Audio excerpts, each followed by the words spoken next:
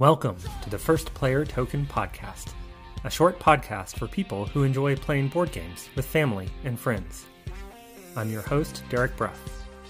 If you'd like to try a few new board games, but don't know where to start, this podcast is for you.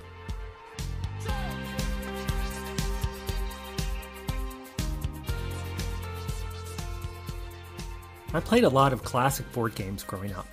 Monopoly, Sorry, Clue. But when I found the game Settlers of Catan in college, I realized how much fun more modern board games could be. I've been hosting game nights and growing my board game collection ever since. As soon as my kids were old enough, I started playing board games with them too. Tabletop games are a great way to spend quality time with kids, away from the temptation of screens, and they've led to so many great memories for me and my family. A few years ago, friends started asking me for family game recommendations, usually just before Christmas. After responding a few times on Facebook, I started blogging about board games that my family had found a lot of fun. Then, during the COVID-19 pandemic, with so many people staying home with their kids, I thought it was time to start a podcast and share my board game recommendations with a new audience.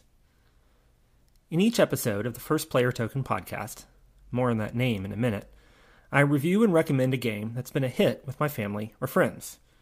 I'll share a little bit about how the game plays, why it's fun, and why you might want to try it. Most episodes focus on a game that's kid-friendly, since those are the games I play the most with my family.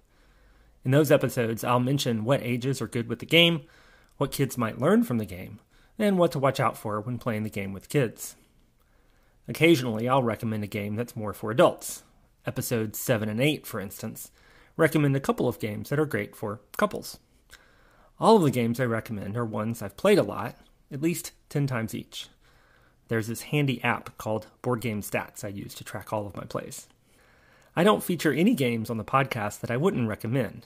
This really is a recommendation podcast more than a review podcast.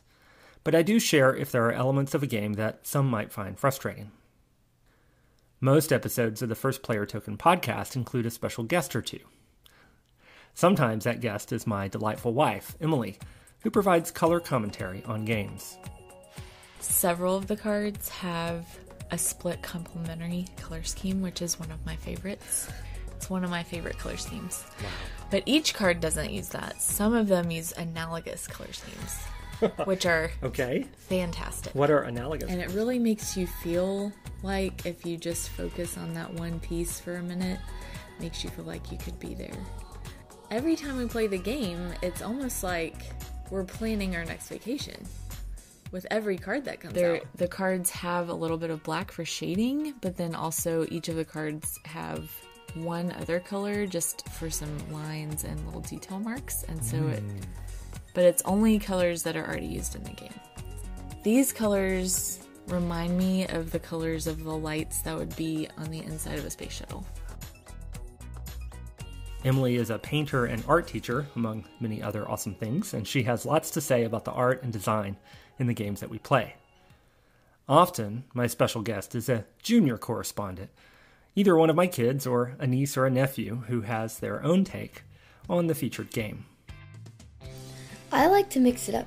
I mostly tell the truth, but sometimes it's fun to sneak stuff in. So you get all these bunch of cards, and they have like different attachments, and you can use them to get more cyber balls. It's really fun because like it has such a cute face, and you like I won one round because of it. Because I got 6 points and then a lot of other points from another card. So I really like...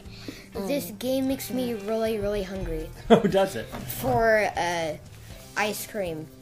Yeah, because like the whole game you're just like looking at ice cream. Yeah. And you just want some ice cream.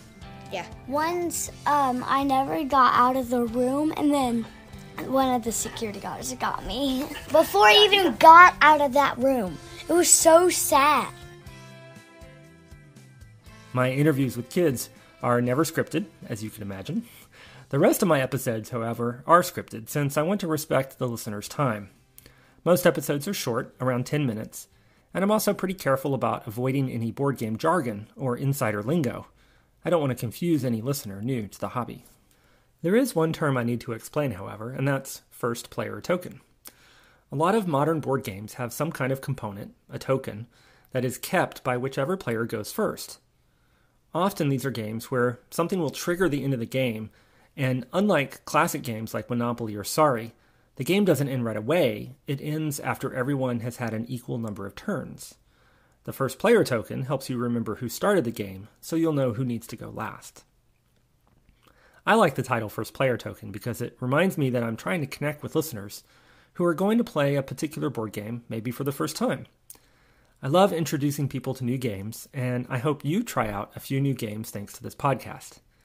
If you do, I'd love to hear from you, either on Twitter or Instagram or Facebook. See the show notes for links to my socials. And if you've enjoyed the podcast, please share an episode or two with a friend who might want to try a new board game.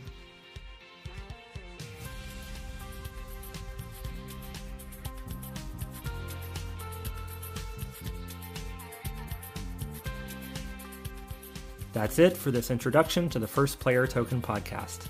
Look for lots more episodes wherever you found this one. I've been your host, Derek Bruff. Now it's time to play some games.